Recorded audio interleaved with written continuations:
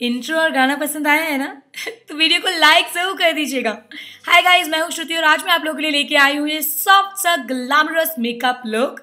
Festive season आने वाला है तो इस मेकअप लुक को ट्राई करना बिल्कुल मत भूलिएगा, स्पेशली अगर आप भी चाहते हो कि आपके दिल भर ढेर सारी आपकी तारीफें कर दें। तो मेकअप की शुरुआत करेंगे हम सबसे पहले प्राइमर लगा के, ताकि हमारी स्किन जो है वो एकदम स्मूथ हो जाए, फाउंडेशन एकदम मस्त से मक्खन की तरह फैल जाए हमारी स्किन पर।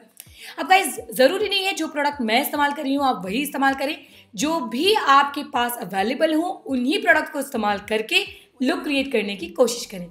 अब यहाँ पर मैं अपने हाइपर पिगमेंटेड एरियाज को, उनकी डार्कनेस छुपाने के लिए एक ऑरेंज कलर का कंसीलर इस्तेमाल कर रही हूँ। अगर आपके पास ये नहीं है तो एक सेमी मैट फिनिश वाली ऑरेंज कलर की लिपस्टिक आप इस्तेमाल कर सकते हैं।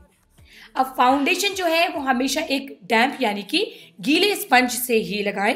ऐसा करने से आपका फाउंडेशन जो है वो केकी नहीं दिखता, अच्छे से फैल जाता है और ऐसा लगता है कि फाउंडेशन जो है वो आपकी ही दूसरी स्किन हो। कंसीलर जहाँ जहाँ हमने हाइपर पिगमेंटेड एरिया पे ऑरेंज कंसीलर लगाया था वहाँ पर, और जहाँ जहाँ आपको कवरेज चाहिए वहाँ लगा लीजिए। और हाँ, सबसे ज़रूरी बात, इसे अपने आईलिड पे लगाना बिल्कुल मत भूलना, ताकि जो भी आई शेडो हम इसके बाद लगाएं वो अच्छे से हमारी आईज पर दिन भर टिके रहें। मैं इसको अपने लिप्स के अराउंड भी लगाती हूँ क्योंकि मेरे पिगमेंटेड लिप्स हैं और लिपस्टिक जो है वो एकदम क्रिस्प नजर आती है अगर हम कंसीलर लगाए हुए हो। अब आईब्रो बनाने के लिए यहाँ पर मैं एक डार्क ब्राउन कलर का आई शेडो ले रही हूँ। आप चाहें तो आईब्रो पेंसिल की मदद से भी आईब्रो बना सकते हैं। जैसे कि आप लोग जानते हैं कि मुझे ड्रामेटिक आईब्रोज पसंद नहीं है, तो आप चाहें तो अपने आईब्रोज को ड्रामेटिक भी बना सकते हैं।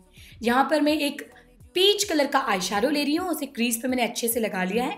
उसके बाद मैं एक पर्पल कलर का आई शेडो छोटे ब्रश से लूंगी और उसे भी क्रीज पे डिपॉजिट करूंगी। ब्रश जैसा आप देख रहे हैं कि छोटा होता चला जा रहा है और कलर जो है वो डार्क होता चला जा रहा है। इससे जो है हमारा क्रीज एरिया अच्छे से डिफाइन हो जाएगा। उसके बाद सेम कंसीलर मैं ऑल ओवर लिड पे लगा रही हूँ। यहाँ मैं कोई कट क्रीज नहीं कर रही हूँ। अगर आप कट क्रीज करना चाहते हैं तो कोशिश करें कि क्रीज में और ज़्यादा अच्छे से डार्क कलर का आई शेडो जो है आपको डिपॉजिट करना पड़ेगा, ताकि कट क्रीज जो है वो आपका अच्छे से उभर के नजर आ पाए। अब पूरे ऑल ओवर आईलिड पे मैं एक लैवेंडर कलर का आई शेडो लगा रही हूँ। आप चाहें तो यहाँ पर एक गोल्ड कलर का आई शेडो भी लगा सकते हैं।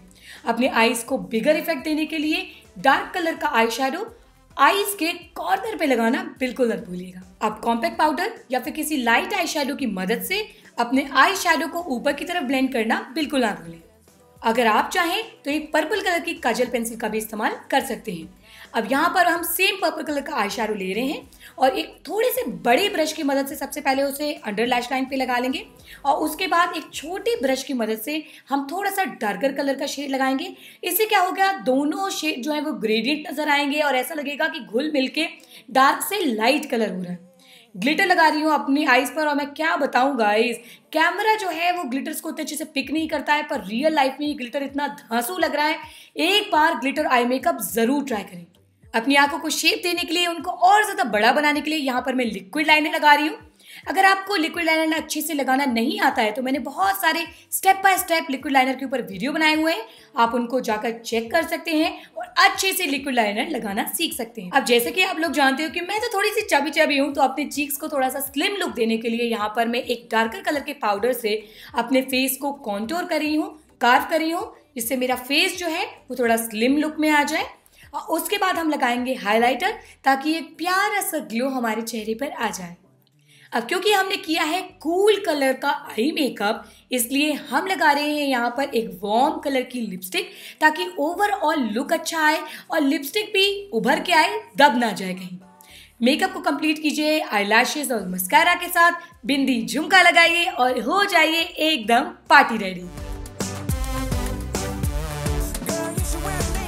So that's it for today's video। अगर आपको श्रुति के मेकअप ट्यूटोरियल्स थोड़े से हटके लगते हैं यूट्यूब पे, तो यार इस वीडियो को लाइक और शेयर करना बिल्कुल मत भूलना। साथ ही साथ काफ़ी सारे लोगों की जो है ना मुझे रिक्वेस्ट आ रही है कि श्रुति यार व्लॉग्स आप कम बनाते हो और ऐना के और व्लॉग्स बनाइए। तो अगर आप ऐना के मोर जो है स्टोरीज या देखना चाहते हो तो इंस्टाग्राम पे मुझे फॉलो करना मत भूलिएगा, क्योंकि वहाँ पे मैं बहुत सारी ऐना की जो है स्टोरीज अपलोड करती हूँ। So don't forget to follow me on Instagram and I will see you guys in my next one. Thanks a lot for watching. Take care, bye bye.